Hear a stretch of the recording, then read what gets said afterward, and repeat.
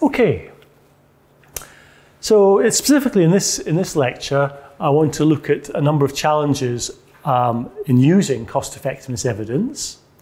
And one particular issue is what's described as setting the cost-effectiveness threshold.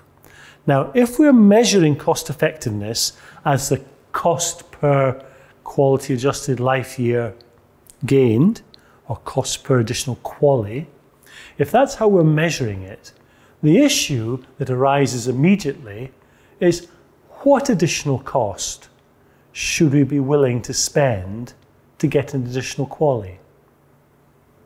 And that's known as the cost-effectiveness threshold.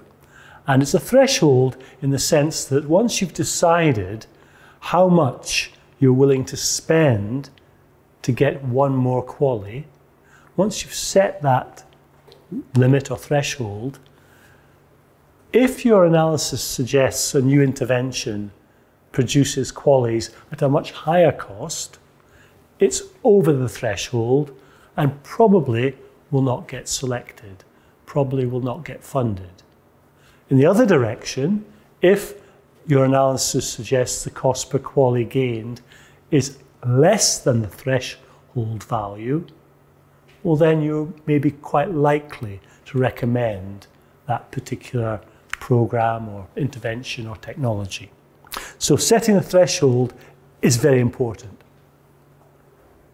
As we'll see, the QALY is, while it's a powerful tool, it has limitations and it's trying to capture the health benefit, but arguably, and more so for some conditions than others, arguably it will fail to really capture the full health benefit of an intervention or a therapy.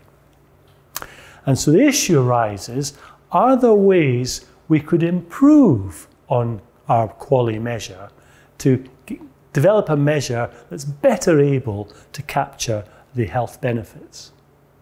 And I'll look at some issues there.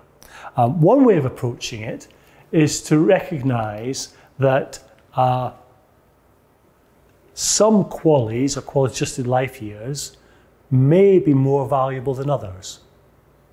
And I want to consider a set of reasons why that might be the case. Another issue we need to focus on is what I've described here as a tension between cost effectiveness and affordability.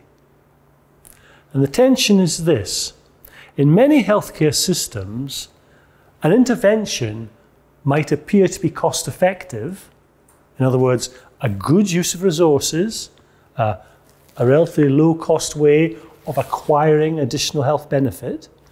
It may appear to be a value for money, but that doesn't mean the money isn't there and it's affordable, that we then have the money in place, the budgets available to purchase this new technology or therapy. And this is particularly a problem in low and middle income countries, where there may be evidence that the intervention is a good use of resources, but there's no space in the healthcare budget to pay for it. And so we have a tension. And I'll discuss that a little bit. And the final section of this morning's lecture, I'm going to look at a few examples, particularly from England, of different organisations utilising economic information to inform decision making. I'm using England partly because I'm highly familiar with it, but also England's probably at one extreme. Probably more than any other country, England is prepared to use economic information to influence its decisions in healthcare. It's not the only country that is, but it's probably at one extreme. Okay. In terms of language, am I going at an all right, sort of okay speed? I know you're in international graduate studies, you do it in English. Thank goodness.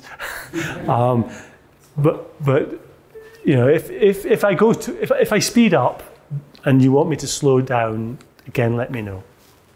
Okay, right, the costs per additional QALY. That's our basic measure of cost effectiveness. Now, there are lots of other measures. I mean, if you were looking at a new bisphosphonate in order to prevent fractures of bones and so on, vertebral fractures, hip fractures, you could, of course, look at the cost per fracture prevented. Or you could look at interventions and look at cost per additional life year gained. So there are alternatives, but the QALY is perhaps the dominant approach.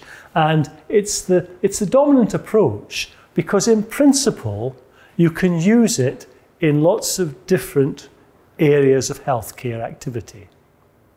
So you could use it to look at new strategies for screening for cancer. You could use QALYs to measure outcomes when you're looking at new treatments for plaque psoriasis. You could look at new drugs for preventing cardiovascular problems such as stroke or myocardial infarction. You could use a QALY. In principle, in mental health, you could use QALYs as well. I say in principle because it's less obvious how powerful the QALY is or how well adapted it is perhaps in mental health. But it can still be used in mental health. It is used, but perhaps the QALY is at its greatest strength when the area of healthcare involves a wider range of physical functioning. But I think it's fair to say that even the most enthusiastic advocate of QALYs recognises the limitations of QALYs. And in any decision-making context, it's highly unlikely an individual or a committee will want to just make their decision on the basis of cost per QALY. So the cost per QALY gained is an important aspect of most decisions, but it's surely not our only concern. And so the issue arises, how should we take into account the other factors that we want to influence our decision? And I'll give some examples of that in the latter half of this lecture.